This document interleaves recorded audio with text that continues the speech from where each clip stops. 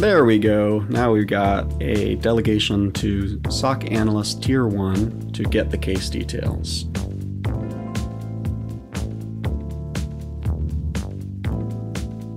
Hi, I'm Dan Dye from Google Cloud Security. On Thursday or Friday last week, Claude Code announced the availability of subagents. So I spent Saturday and a bit of today, Sunday, hooking those up to my AI Runbooks GitHub repo, trying out the personas that were defined there, and I found it was quite easy. The personas just needed to be symlinked into the Claude agents subdirectory, and a little bit of updates to the YAML front matter for the markdown documents, and the existing personas worked out of the box.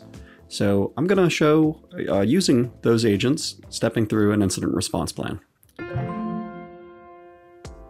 Alright, I've just configured some Claude agents and want to put them through their paces. So let me first list the agents that are available. I have a CTI researcher, detection engineer, threat hunter, SOC analysts 1 through 3.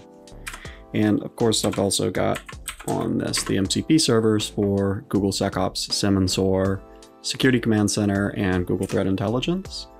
And I'm going to grab the first case on my SIEM, my SOAR. Actually, I am going to switch models to Opus.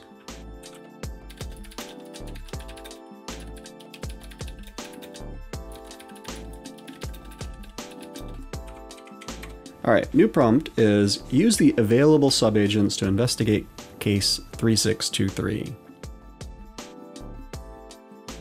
There we go. Now we've got a delegation to SOC Analyst Tier 1 to get the case details. Nice.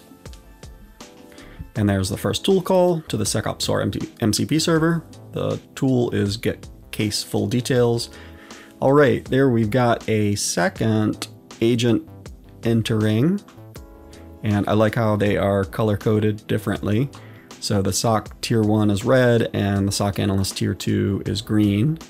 And the Tier 2 analyst is analyzing event alerts.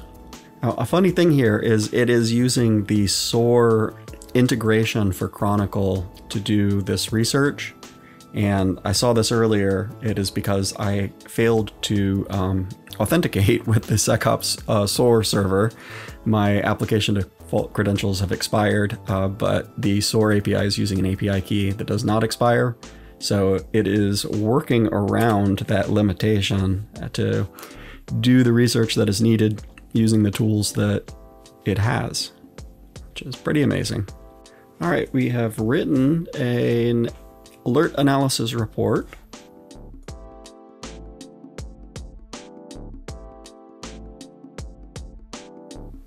Unfortunately, it is swallowed. I didn't catch that in time. Oh, but interesting, we have brought a third agent onto the job.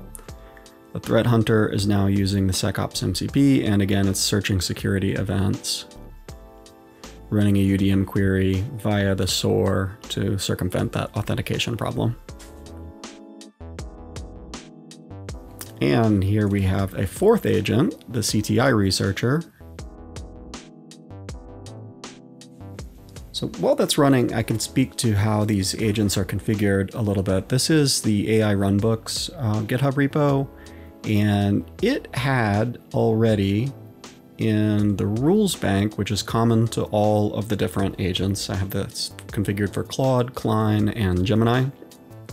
And I'm just using symlinks to put this directory into context for each of those dot directories. And the rules bank had personas already. It didn't take a lot to convert these to Claude format. Claude, I already had YAML front matter and just needed to add a couple of new attributes to the YAML front matter. Claude Code agents expect name, title, and description. And tools is optional. If you don't provide it, it gets access to all of the tools.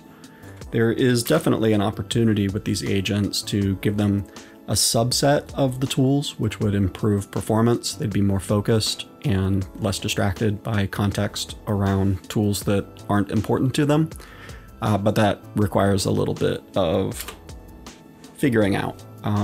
So for now, all agents have access to all tools, but they are driven, describe the MCP servers, and in the markdown portion of each persona is a description of which tools might be most relevant for them, the kind of work that they do.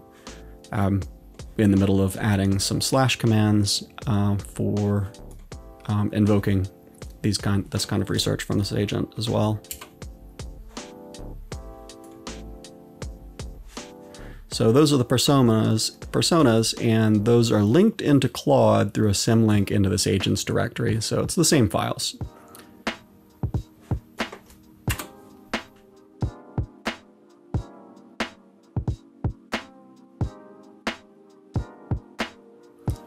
All right, well, we've got these 4 agents on the job being coordinated by the SOC manager.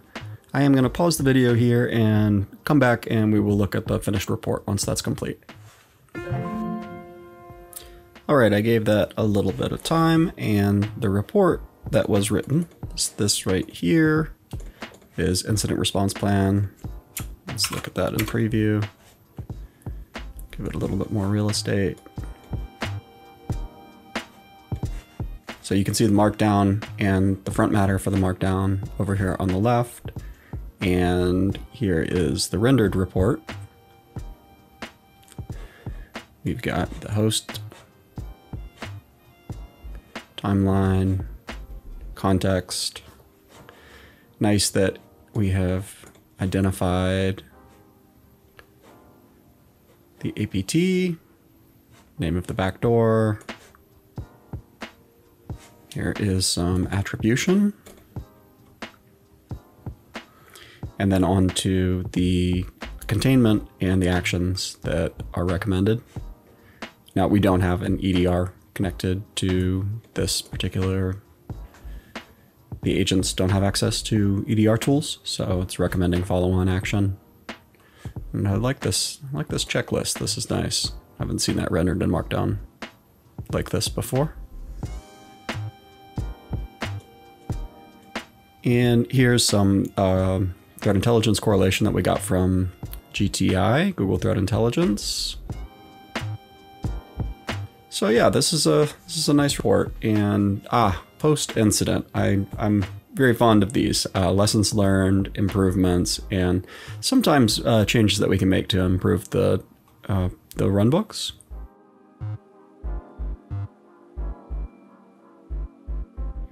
These are really nice to ensure that we're able to reproduce the findings.